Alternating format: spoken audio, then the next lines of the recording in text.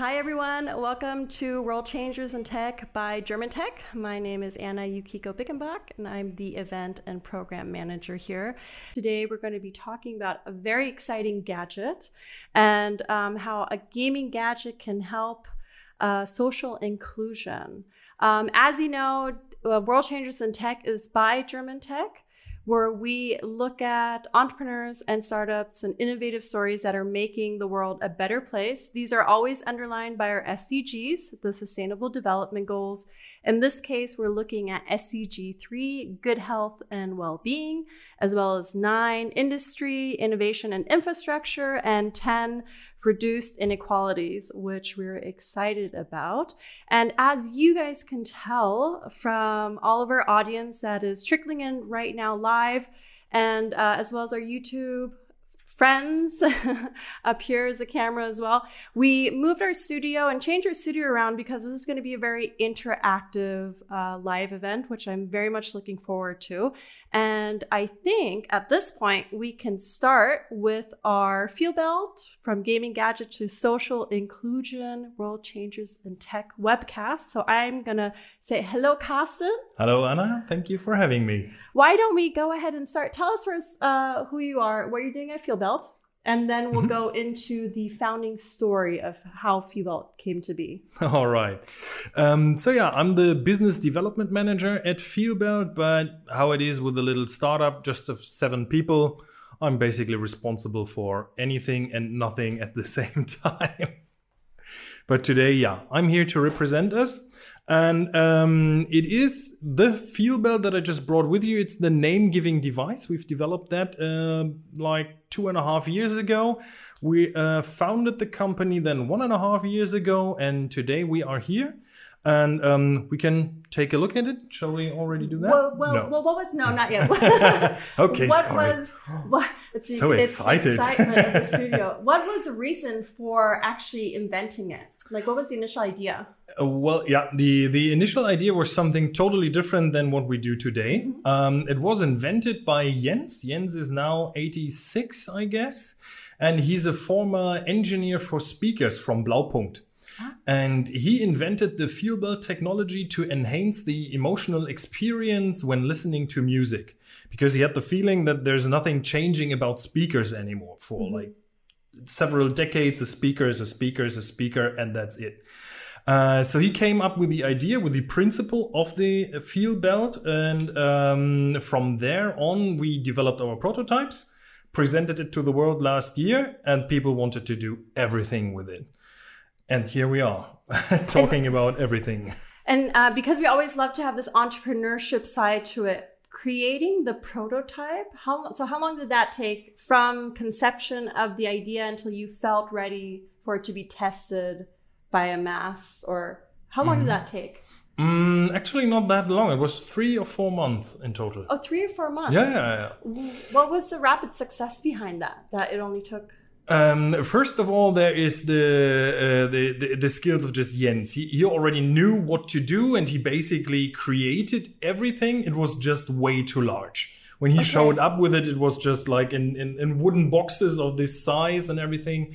So the biggest obstacle here was to make it small enough to all fit into a belt. And therefore, 2 of our stakeholders of the company are already proven and experienced industrials from Berlin. So we had everything. We had the facilities, we had the people, the knowledge. So we could just scale it down and create the first prototypes. When you said he showed up, where did he show up to? Like, did he pitch it to his friends, or did he actually come to some form of like engineering meetup? Or no, not at all. This is just some almost an urban myth. Basically, he rocked up in a bank and said, "Hey, I need money for my project." And the guy in the bank, which is now my boss, Benjamin, said, "Oh, that looks cool. Let's make a company out of this." He quit his job and they created the company, and here we are. See, those are the actual hidden gems that we really like to hear about, like, you know, how founders find themselves, and okay, great for them. So now we're here. And before we get to showing the prototype, you guys are also crowdfunding right now, right? And this crowdfunding would enable what with the prototype we're going to be looking at? I'm not sure if I got that question. So you have a crowdfunding campaign right now, and the crowdfunding campaign is to fund every owner who buys into it to have one in the end, or is it like there's another added business arm or business idea behind the crowdfunding? Well, of course, the crowdfunding, in the end, it finances the whole company. So everything we do in the future will be based on that. And there are, I think I know where you're trying to go to. I mean, there is the pure entertainment factor to all of this. But also at the same time, the Feelbelt itself can do a lot for people who are not able to hear, for the deaf community all over the world. And since this takes a lot of development and improvement for those people, and with public funding and all the stuff like that, of course, every crowdfunding pledge you do would help us as well. Okay, because that's what we're going to be talking about more in depth later, is the idea, or not the idea, accessibility, right? Reduce inequalities, inclusion. So we'll go on to that, but that's great. So we know that the crowdfunding is not just only for the device to have, but it's obviously supporting other efforts that you guys are working on. Absolutely, yeah. Okay, so I think what we're going to do now, and we also want to tell our audience viewing, this is going to be super interactive. So if you guys have questions, go ahead and ask us, so we can get Carsten to give us a direct answer, hopefully. But we'll do this as interactive as possible. And I'm actually looking forward to it, because I've never actually had a gadget or tech gadget yet that we've been able to try out live or in a podcast.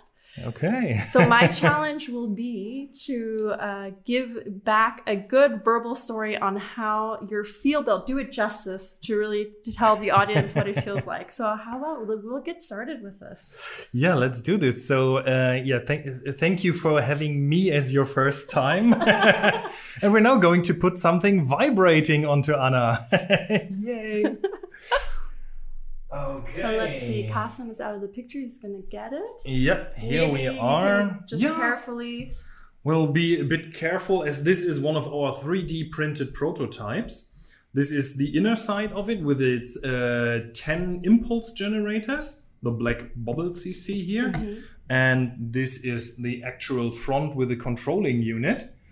So let's get you into this. And the way you can imagine is, Carsten is hooking me up right now. It's a belt that I'm putting around my waist. It's fairly lightweight. And as he'd mentioned, there's these vibrators going around on the inside. Hey, don't suck in the belly, just and relax. I gotta relax my tummy. So it's there, it's really lightweight. It's around my waist right now. I see some lights that are blinking. There's some little outputs probably for audio. But okay. There's an output and an input there. The output goes to the headphones. We'll just strap these on in a minute. And there's also an input with an audio jack, because what we're going to do now is we're just going to connect my phone via Bluetooth. But anywhere else where you are restricted with Bluetooth connection, maybe with your computer, with your PlayStation or whatever, you can just hook in any audio jack, the 3.5 millimeter, and you're good to go. Okay. So we'll do Bluetooth now. Get here. And where is I'm already anticipating that something's coming, so that's why I'm silent right now. So let's connect you with the headphones. Sorry, I'm in the background. This goes there. Cable to the left. And you already said my challenge is going to be not to necessarily talk louder because I can't hear anything. But I'm going to just react as instinctively as possible. All right. And as you can see, we're just using Spotify. So we're not using any special audio signal, nothing in particular. Any audio signal will just do. And we will take something from... Now I'm curious what's on the playlist. The favorite song I was going to pick is Suddenly Missing. So this is the interesting part is even though you think about gaming, it's also music, entertainment, right? So it's everything from music to movies. Like if I'm watching something, okay. Anything multimedia content goes into the belt. And here we go. Oh, wow. So I'm hearing strings, and I can hear the bass, and the whole bass is vibrating around me, and the strings are kind of congruent to what I'm feeling across my tummy. I don't know how loud I'm talking, but I actually I feel the music vibrating through me, which is really cool. It's very nice music, by the way. Yeah, thank you. And you almost feel like you're in front of an orchestra, and you're literally in front of Berghain's speakers, you know, and it's vibrating through you. It's basically your private disco. And what people now might be hearing is a bit of rattling from our prototype. So this is just related to this being a 3D printed prototype that's been taken apart all the time, and new technology in there. So don't be irritated by that. You couldn't hear anything. Carsten said something, but I did not hear anything that was being said. I just mentioned the prototype and the rattling coming from it. Ah, okay. Because people could hear that in the audio now. Oh, so maybe they can hear it. Oh, they can hear it. Oh, yeah, everyone can hear what I'm hearing. Ah, okay. Yeah, so I feel it. It's great. I mean, I think you can sense by my face what was happening. Yeah. Okay, cool. Okay, so let's talk about, this is one feature that, you know, should showcase how it works. Mm-hmm. Let's talk about now the topic of inclusion. Yeah. So how is this helping how we talked about death? Mm-hmm. Death. Yeah. Mm-hmm. Yeah. Well, since the belt is so precise, because you could feel the difference between the instruments, mm-hmm. and when we switch the belt into gaming mode, then it will be even in stereo, so you would be able to tell apart the direction of noises, whether it's coming from your left or from your right. Mm-hmm. And due to these features, it even enables deaf people to recognize what is going on. I mean, right now we are limiting those people to reading subtitles. Right. So they are sitting in front of their telly and they can see, monster is roaring, intense music is playing. And they're just sitting there like, aha, that's it. Yeah. And with this belt, everything of this atmosphere that they are lacking is coming back to them. They can tell apart the silent parts of a movie from the noisy, busy ones. They can tell apart the deep voice of a villain. I mean, the villain has a deep voice on purpose. The director and everybody, they meant to do something. They meant to express something with this. And all of this is missing for them. And with the Feelbelt, they can get it back. So they can tell apart the deep voice of the villain from the high-pitched screams of the lady in danger. They can tell if the car is going from the left to the right or vice versa, and all this stuff. And this adds so much to their world of experience and reception. Mm-hmm. And I've just been with a German YouTuber girl, Cindy Klink, very recently, some weeks ago. And she gave it a go with the Feelbelt as well for basically everything. She did music with it. She was on the Nintendo Switch, on the Xbox. And she also watched a horror movie with it, which she said is an issue for her because her boyfriend, he's just able hearing on a regular level. He loves to watch horror movies. And for her, they are just dead boring. Because she's just sitting there, staring at the dark screen, and just sometimes there's an ugly face showing up. That's it for her. But with this Feelbelt, it's pretty funny. You can look it up on the internet. There's a video of her where she sits on her couch and she's watching, I think, Slender Man or something like this. And there's a very quiet scene and she's just sitting there cranking everything up. I can't feel anything. I can't feel anything.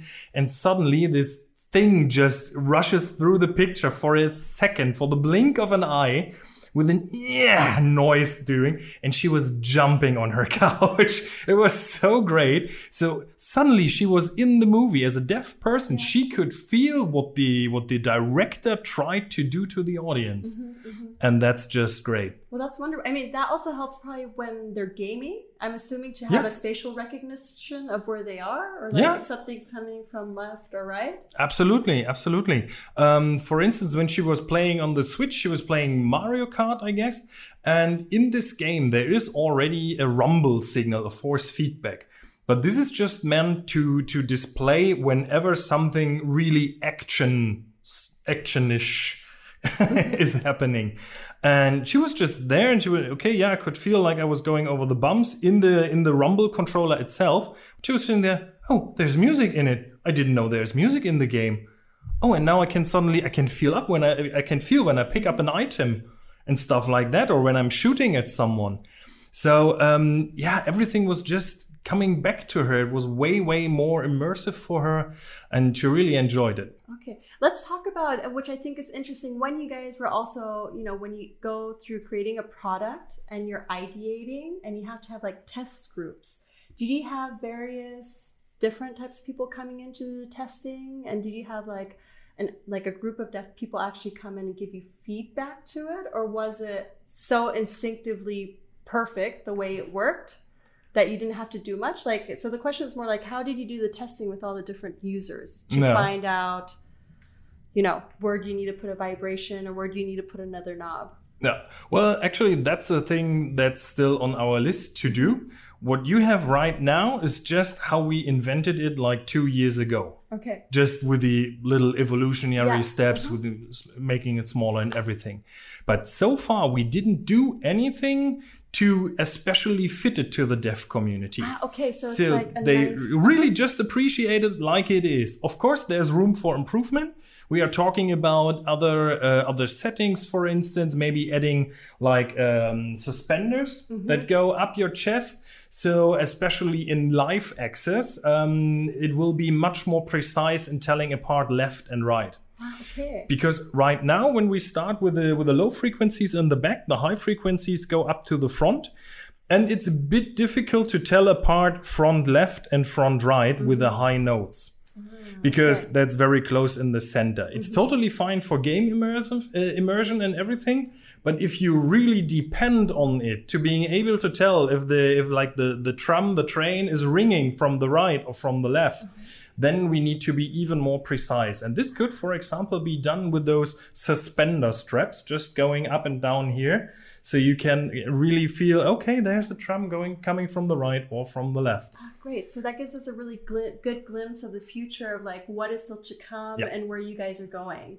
Okay, let's also continue with the other great kind of health aspects or innovations that you found you can use the Feelbelt for. Which I found very interesting when I was talking to Sebastian and I heard about, you know, what you guys are doing, but then we kind of talked about areas of rehabilitation.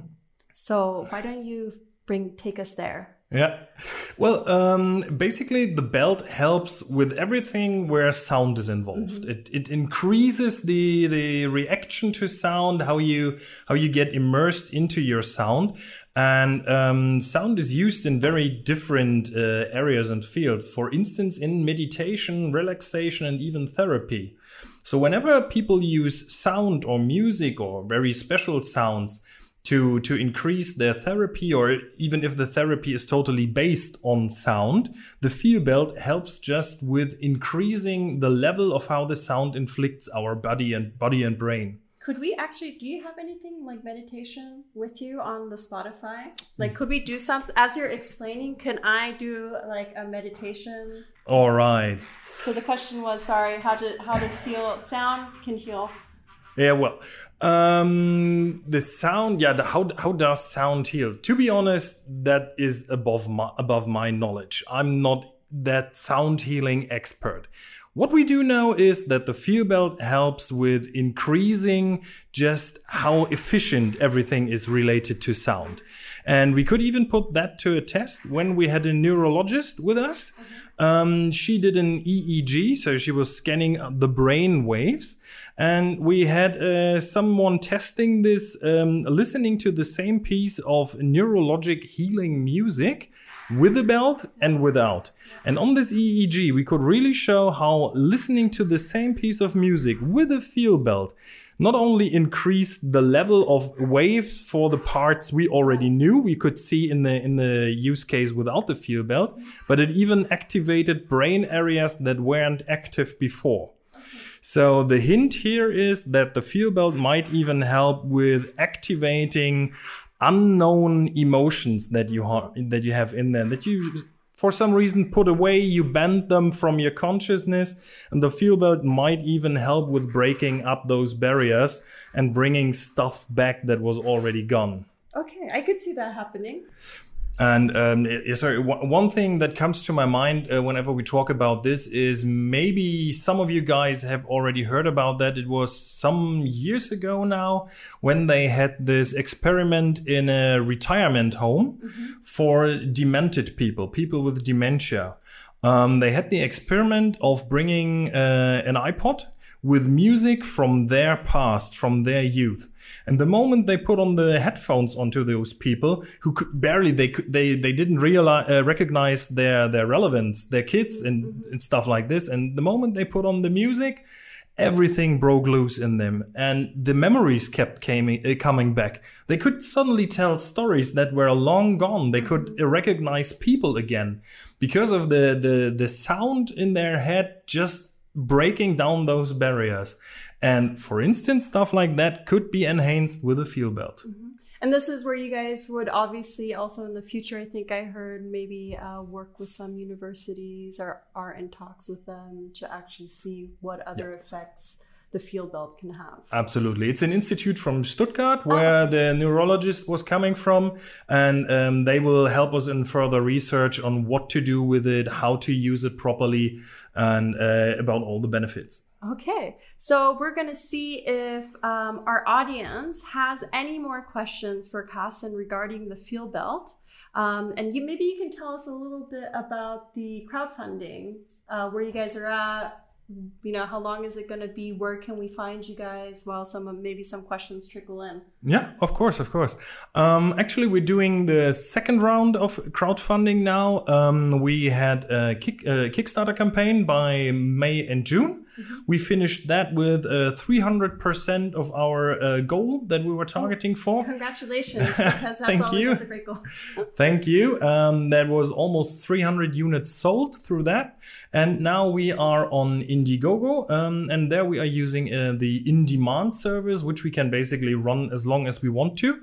But we're going to shut it down as soon as we have our own web shop. Until then, you can help us there and you will get a huge discount on all of this.